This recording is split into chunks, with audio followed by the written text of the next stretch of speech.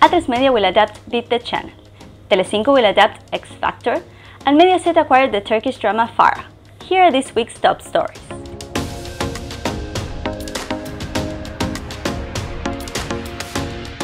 Atresmedia will adapt Red Arrow's hit format Beat the Channel. The Spanish version will be called López y Leal contra el Canal and be produced by Boxfish.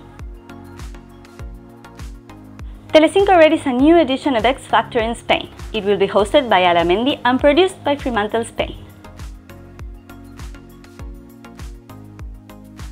ITV Studios Iberia appoints Miguel Vila as creative director. The executive will lead the creation and development of many ideas and format concepts.